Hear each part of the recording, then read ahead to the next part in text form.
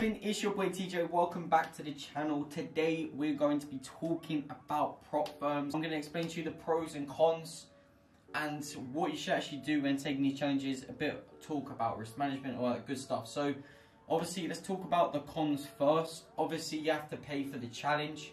You can fail the challenge, which means you lose money.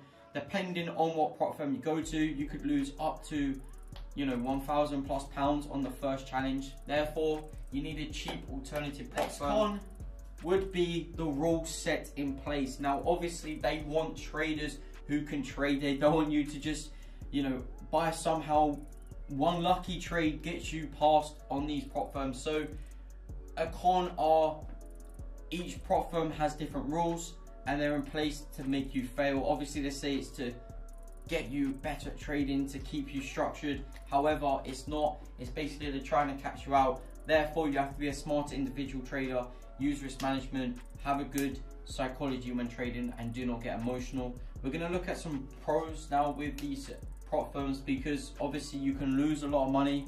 I've lost money failing challenges, but the pros, once you do pass, say you pass a 200k account and you're going to the forex funder for an $850 200k account, right? Costs $850. You pass on that, 1% of 200k is $2,000. Therefore, if you make 5%, you're making 10,000. Who makes 10,000 in one trade? Therefore, you get that withdrawal, you take it back, and you can use that money to buy more challenges if you lose your funded account.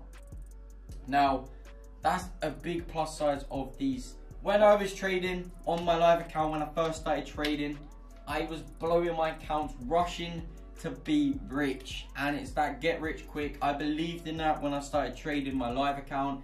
And that's what I did. I was using high leverage, over margining the account, big lot sizes, and blowing the account. Therefore, I had to keep restarting with, like, every month, putting a grand, putting a grand, putting a grand. Every single month, putting in a grand.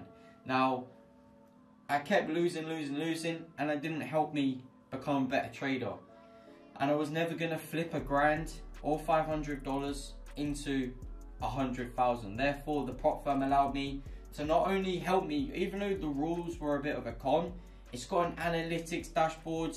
It helps you keep structured, because if you learn from your mistakes and try and be a very disciplined trader, you will trade a lot better, because the challenges are there to make you fail in terms of the rules. But if you can learn from those rules and adapt your trading plan to strategize and work around the challenges, then you can become a really successful trader.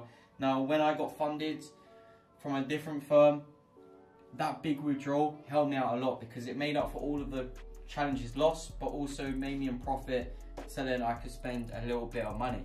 Now, obviously, those are the quick pros and cons of a prop firm. If you want to get funded, link it down below in the description. The Forex Funder, they're going to be popping on YouTube. A lot of big YouTubers taking the challenge, already withdrawn like plus 9,000.